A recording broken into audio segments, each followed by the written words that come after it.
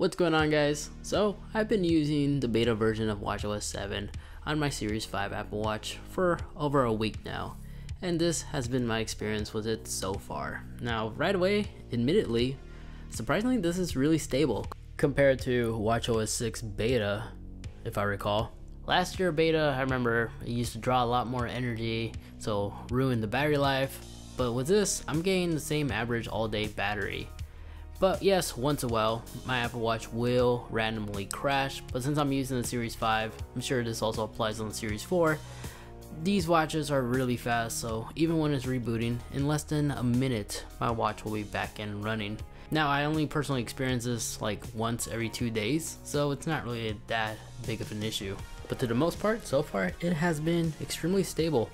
But what I want to go ahead and talk about in today's video is go through my favorite features and things that I really do like about WatchOS 7. So let's go ahead and get started. So a small change, but definitely a significant improvement, is the watch face customization options.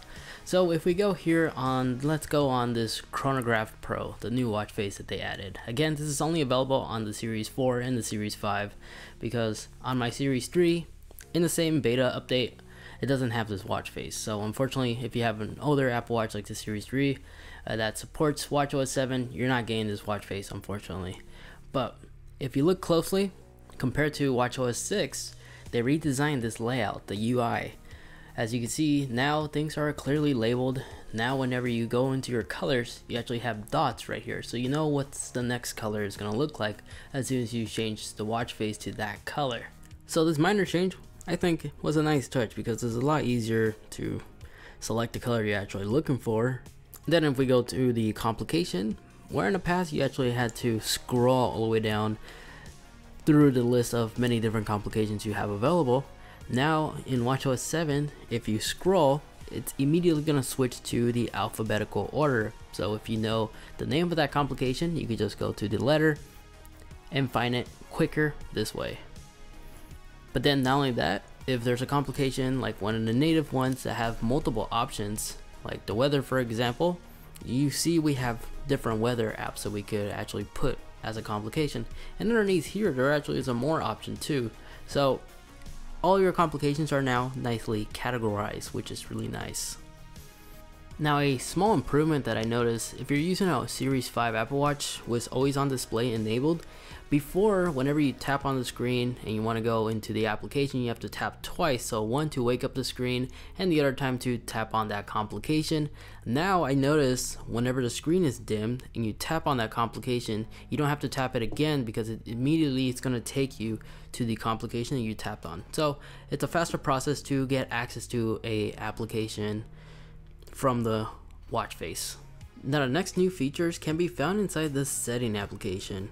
Right here, right above, we now have a dedicated section for notifications. In here, you have more control for other stuff like notification indicator. When this is enabled, this will put that little red dot on top of your watch face whenever you have some untouched notifications. If you don't like that, you can now disable that. And then right below that is always show short looks.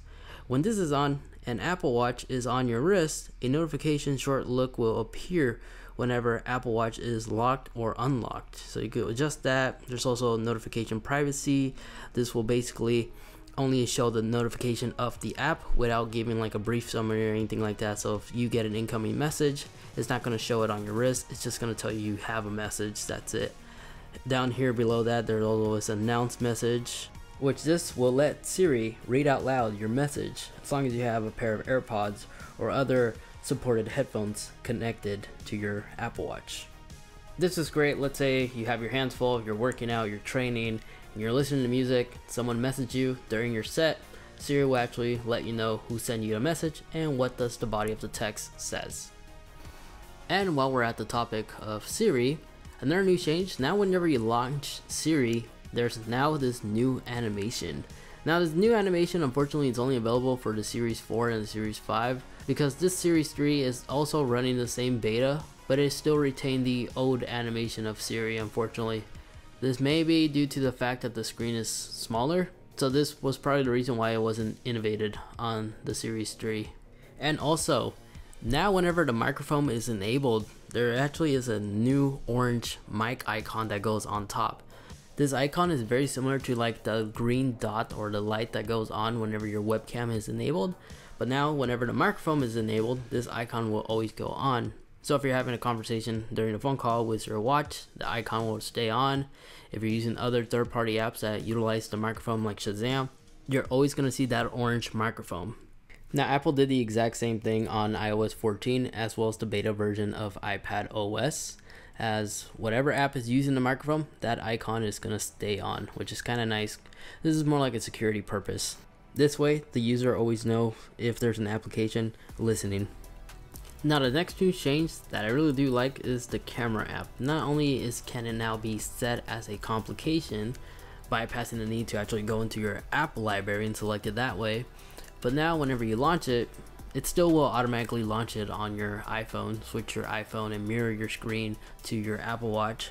But instead of previously you had to like force press to use the other settings that it has, now you actually have these little dots right here where you can actually quickly tap on, and everything is better organized in my opinion. It still has the same settings that it previously had, it's just now it's clearly labeled and you don't have to like toggle until you switch to that third setting in order. Now you can actually hop in and change it right there. You may also now turn off the 3-second timer, and when the timer is turned off, if you tap and hold, it will automatically begin recording. Of course, the digital crown will allow you to zoom out if you have the ultra wide lens, or zoom all the way in for your other lens. Now, what does this mean? Well, what it looks like Apple is trying to eliminate force touch, because if we bring down our notifications, now we actually have the clear all option all the way on top. Where in the past in WatchOS 6, you actually had to force press if you want to clear all these notifications.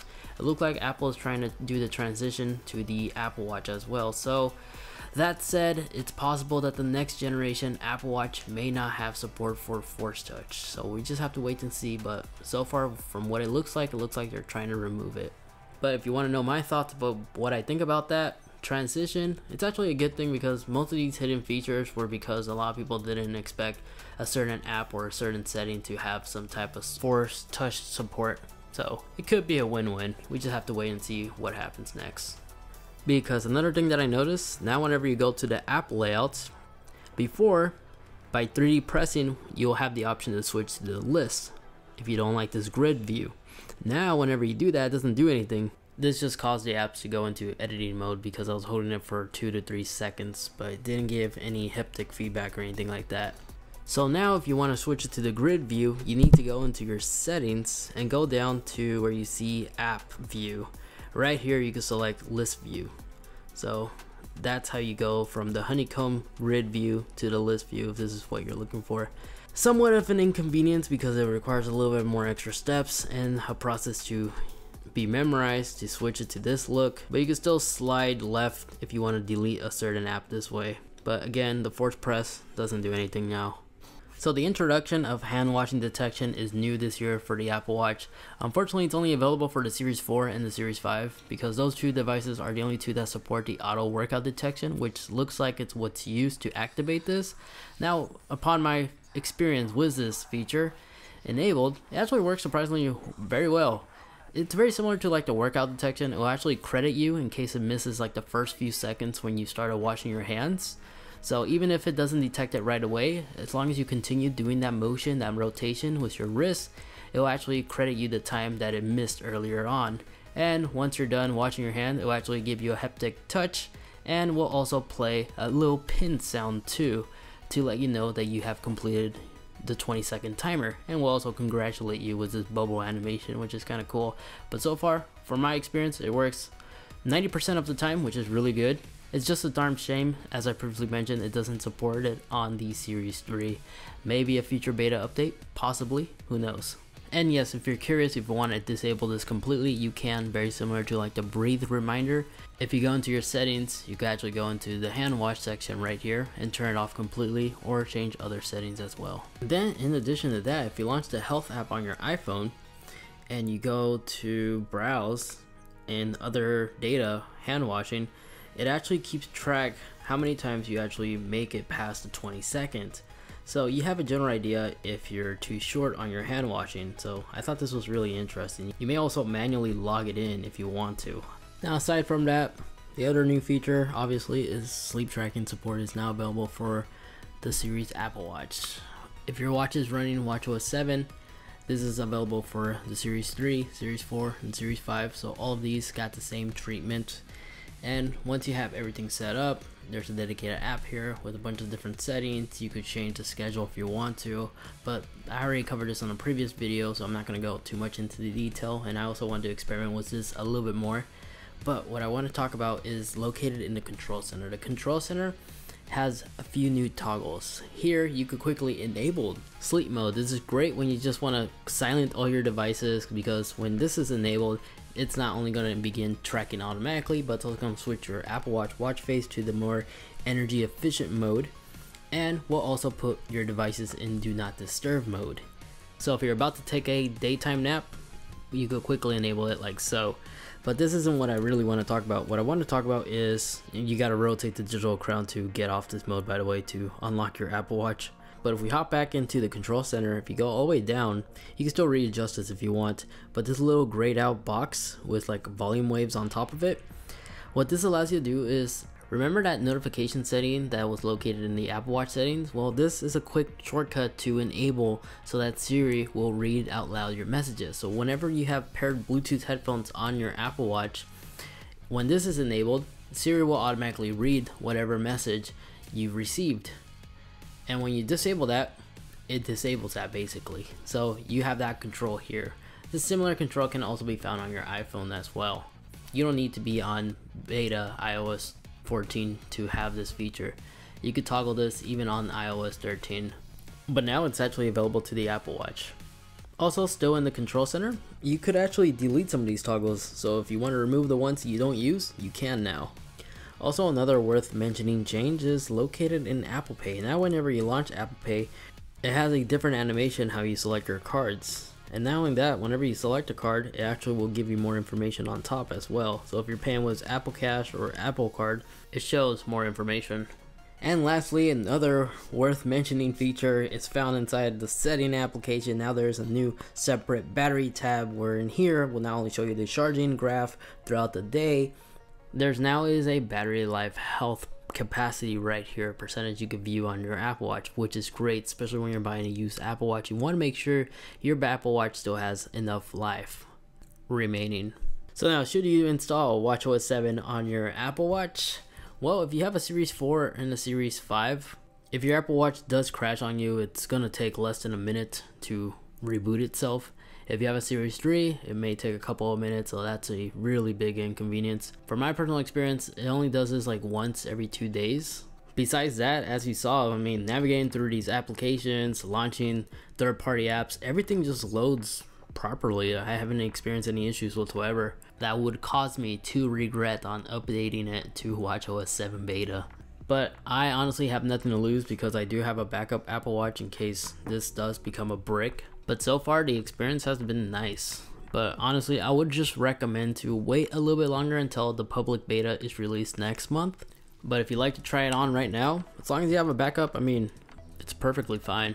So if you do have a backup, or you really don't care, or don't mind that some of your third-party apps may not be supported on WatchOS 7 yet, I mean, go for it. So far, my experience has been positive, and it's also fun to play around, mess around with all the new features and changes, and this also allows you to follow along with some of these WatchOS 7 videos. But yeah, there you have it. That is my experience with WatchOS 7. Again, I'm surprised this is the beta because it surprisingly is really stable. Let me know in the comments if you also are running it on your current Apple Watch, and how's your experience been so far on iOS 14 beta.